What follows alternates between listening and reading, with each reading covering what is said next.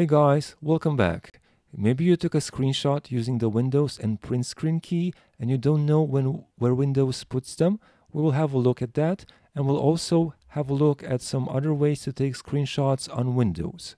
I'm gonna press the Windows and print screen key right now.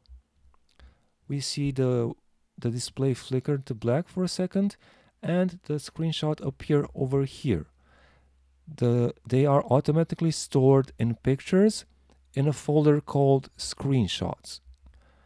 To get here, the easiest way is to just left click on the File Explorer and then left click on Pictures at the left in the Quick Access menu, and then double left click on Screenshots. And here we have the screenshots that we took earlier. Problems that might come up are if you don't see the navigation pane. For example, like this.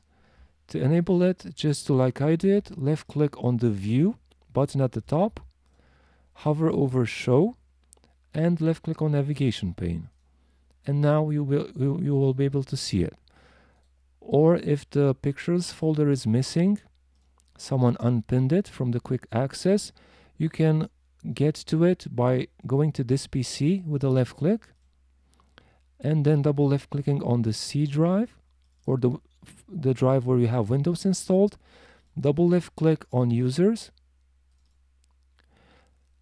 If you don't know which user account is the one that you are currently using, you can just right click on the desktop, hover over New and create a new folder, and then right click and left click on Properties.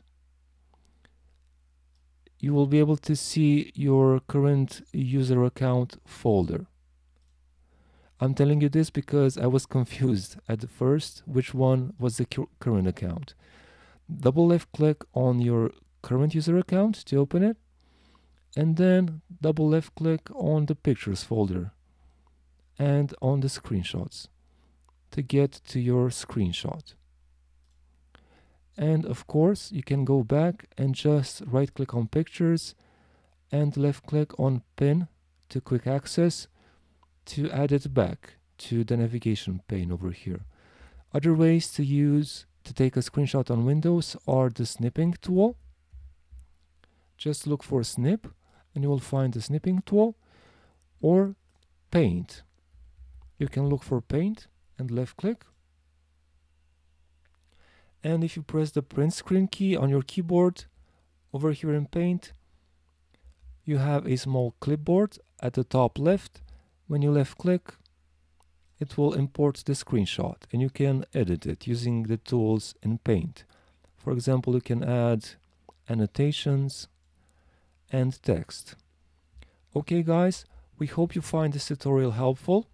Thank you for watching our video. Subscribe for future tips.